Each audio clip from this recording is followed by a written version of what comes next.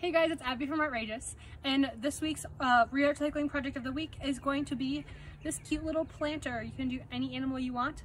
I'm going to give this one to my mom because it's also Mother's Day this week, and my mom's favorite animals are bunnies. So I'm going to teach you guys how to make that.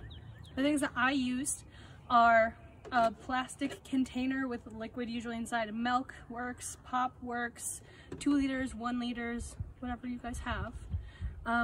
A Sharpie to make the design on the outside, scissors or X-Acto blades. Only use X-Acto blades if your parents are in the room, they're okay with it, or they use it themselves.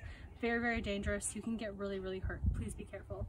I use kitchen shears because they're a little bit easier to cut the thick plastic. Once again, ask parents permission, use help if you need it.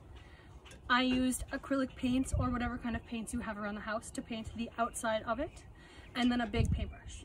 So I'll show you guys what I did. So I started off with whatever container I had, and I started with my little face. So this one's gonna be a cat, this one's the bunny, but then I just kept drawing this straight line all the way around, and I'm gonna cut it along that line.